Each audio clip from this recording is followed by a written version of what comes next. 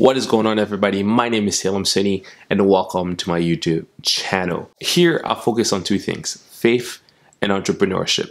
My goal is to help individuals just as yourself be more motivated, discover their purpose, and understand that you are God's very best. If you're new to the channel, consider subscribing. So what is entrepreneurship? Let's talk about it. So when you type in the word entrepreneurship or what is entrepreneurship, you'll get a ton of different description. Wikipedia kindly describes entrepreneurship as the process of designing, launching, and running a new business, which is often initially a small business, and the individual who are running these businesses are called entrepreneurs. I think that's relatively fitting.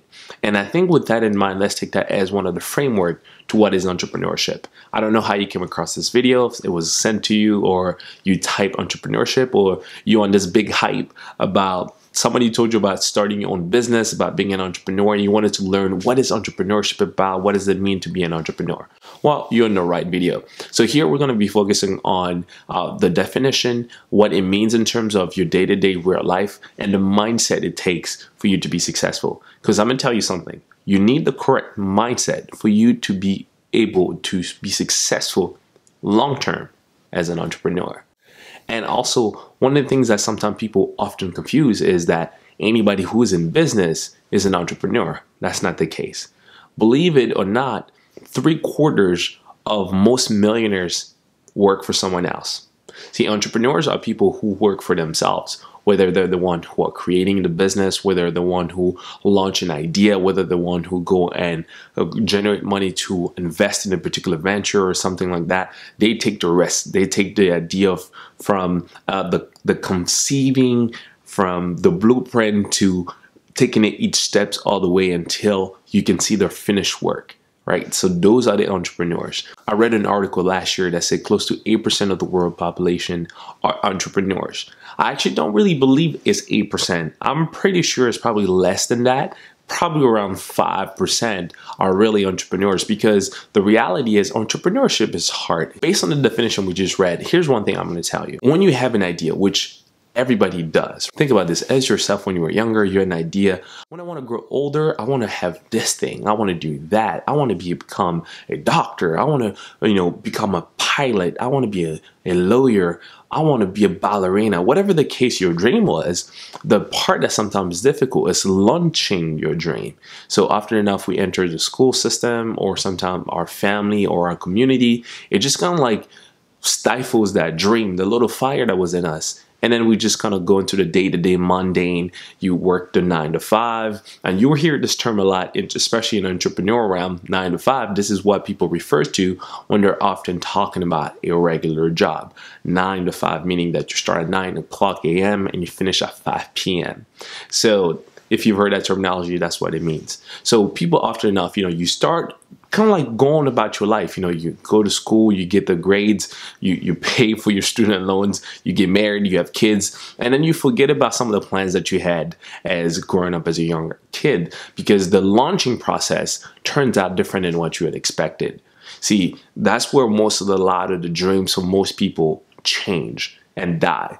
See, but with entrepreneurs, these are people who have never let go of their dreams. It might have taken a longer time, or they might be derailed on the process of school or family or life, marriage, kids. But then again, that spark never left them, and they decide one day, I want to launch my own business. I want to do my own thing.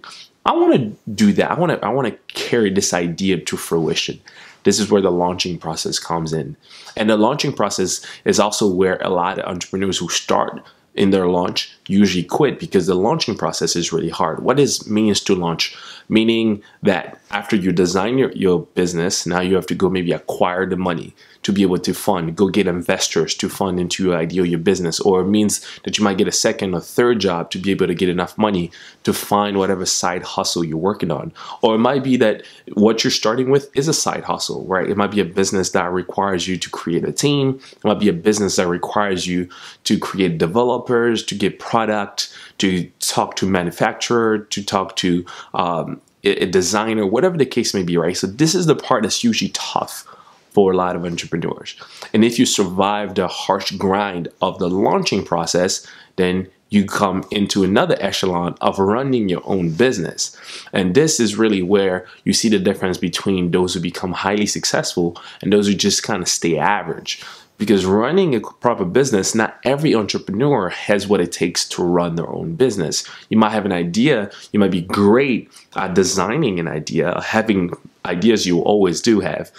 You might have these ideas, you might even be able to be a great launcher. You can sponsor, you can fundraise, you can galvanize a team, you can have people behind you.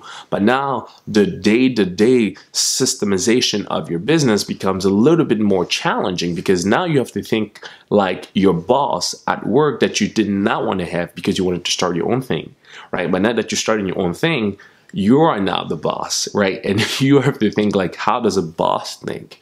If you do have employees, or you have people that work for you, or you have a team that is looking for you to lead, now you got to think like a business owner. And these are the three phases that a lot of entrepreneurs will go through. And my desire for you is that throughout your journey on entrepreneurship, you go through these different phases and you become successful through these different phases. Is it going to be easy? Probably not. It's probably going to be challenging. Here's one of the reality. On your way towards the success that you want, there's going to come some challenges. Let me give you a practical example of what I mean. When I started with this YouTube channel, I took it also as an entrepreneur journey. I always had a desire to connect with more people, where they might be throughout the world. Through the travels that I've done speaking, I've traveled around the world. But one of the things I wanted to be able to share some of the things I've learned. Ever since I was young, I've always liked talking. That's something that my parents used to tell me a lot, my friends, when I was younger. And as I grew, I had this insatiable desire to learn. As much as I could, I tried to feed my mind with as much information as possible. That being said, I try to surround myself with the right type of folks, the right type of individuals. And I think in the long term, it paid, because very, very young, I'm only 25 years old, I was able to learn a tremendous amount. And I was able to start sharing it with people that was much younger than me, and people that were even older than me that just didn't have as much access to the same information as I did. Right. So that being said, I decided to start this YouTube channel.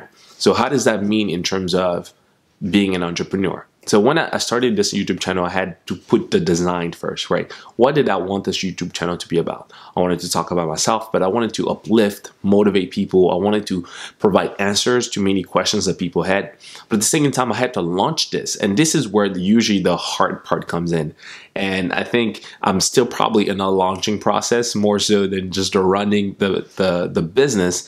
And I'm looking at this as a long-term effect, not just a business, right? So YouTube is not my business. I don't own YouTube, but the way I'm branding myself on the platform, the knowledge, the connection I'm having, that I'm using that as a business owner.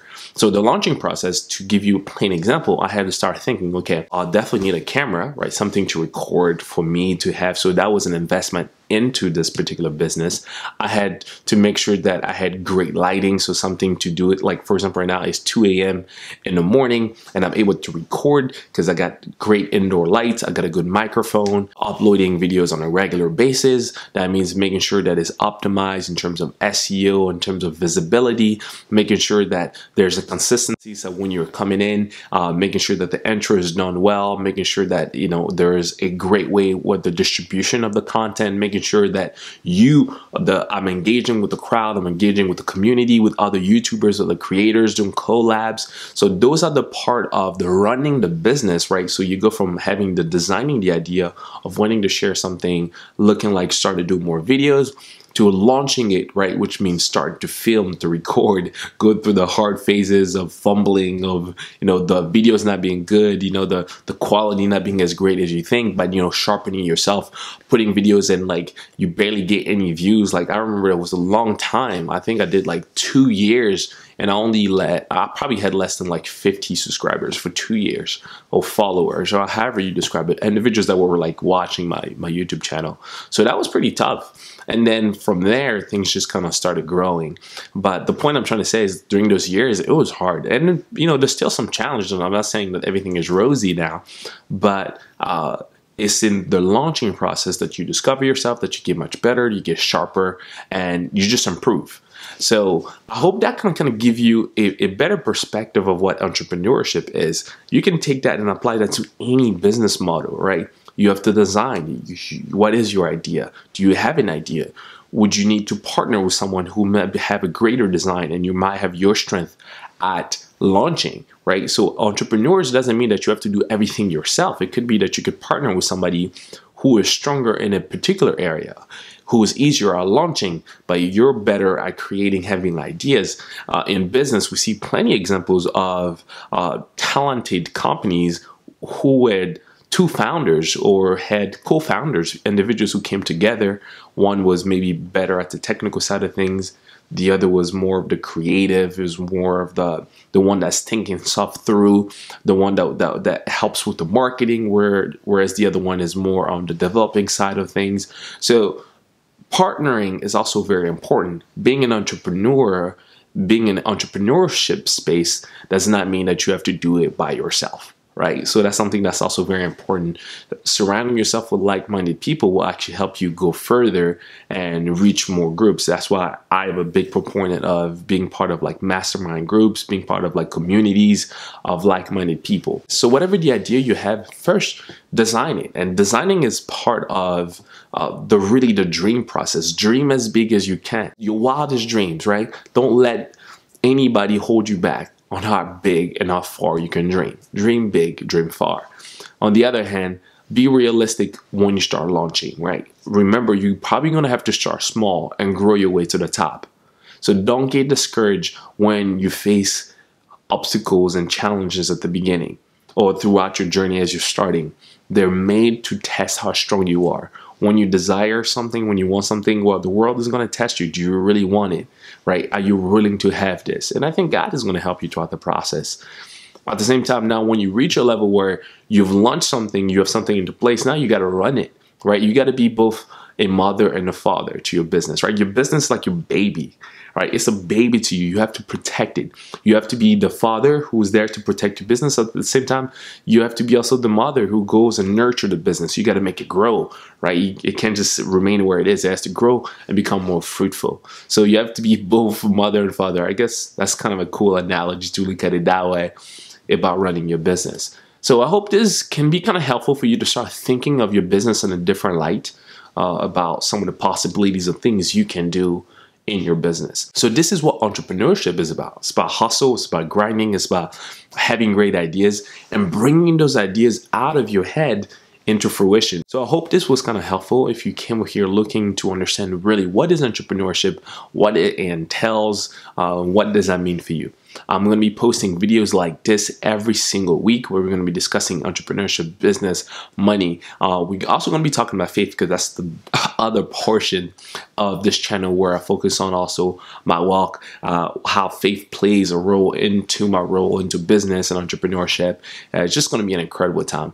Make sure you subscribe to the channel so you don't miss any of the upcoming videos. And also, if you like this video, smash that thumbs up button, so it really helps us out with the channel, and we also are looking forward to producing an incredible content. 2018 is going to be special, so you want to make sure that you subscribe. Well, that's all for me. I hope this was helpful. I'll see you guys next time. Remember, you are God's very best. Take care.